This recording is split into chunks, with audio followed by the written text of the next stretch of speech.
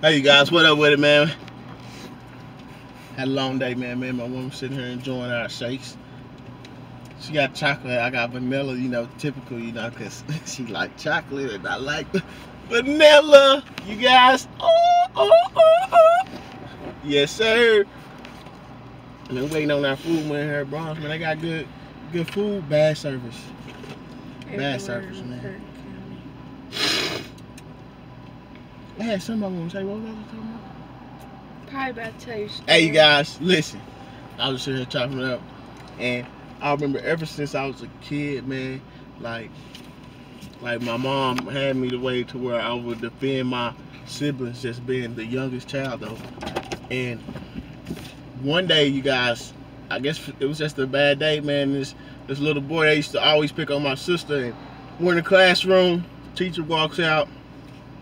Had no business leaving first graders in the room by themselves. So story goes, yeah, man, I don't know what my sister did to the little boy, but he was chasing him in the classroom with some scissors, like some real, like not in the little play for cut scissors, no safety scissors, no, the real deal scissors with the blade. So. And at first I was chasing behind him. I'm trying to just grab him. They had braids at the time. They had cornrows stuff. I tried to grab him by his cornrows, but I could not catch him. They both was fast. They both grew up and was really good in track also. But besides the point, by the time the third or fourth lap, I stopped at my desk and I grabbed my scissors. And I was on his eye. Hey, no cap. I'm getting up in the giddy.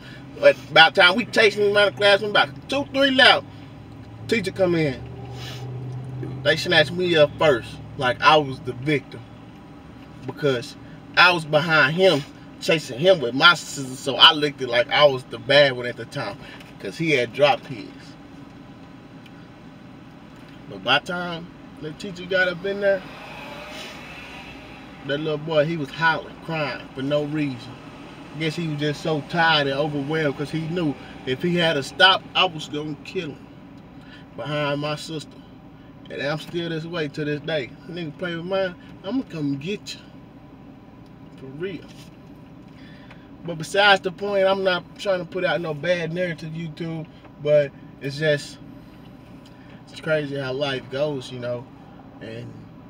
how, your parents sometimes don't know at the time being, but I always told her that it was a problem that I was overprotective over my siblings. Being the youngest, I never want to see any one of them get hurt. Even though me and my brother, my blood brother I just showed y'all, even though we always like felt pain and being hurt, you guys. Right now, y'all know what I mean by that. Real soon, you will. I'm going on YouTube.